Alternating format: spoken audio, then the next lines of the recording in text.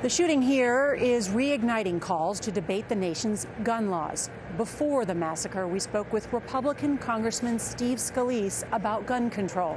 Last week's interview for 60 Minutes was his first since he was critically wounded in June by a gunman at a congressional baseball practice.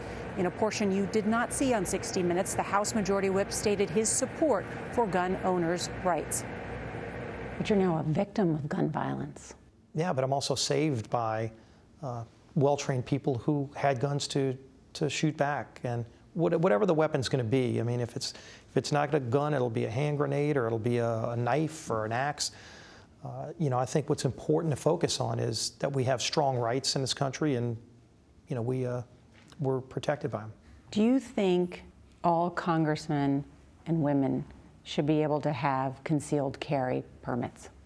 I'm a strong believer in concealed carry legislation. It comes with proper training, and I do think it's important to remember that if you're going to have a firearm, it's important that you know how to use it and how to protect your family so that it doesn't get into the wrong hands. But it's every day in America you see people use their firearms to protect them against a criminal. Do you wish you'd had a gun? You know, I'm on a baseball field playing. You're probably not going to be putting a sidearm on when you're fielding balls, but you know, it would have been.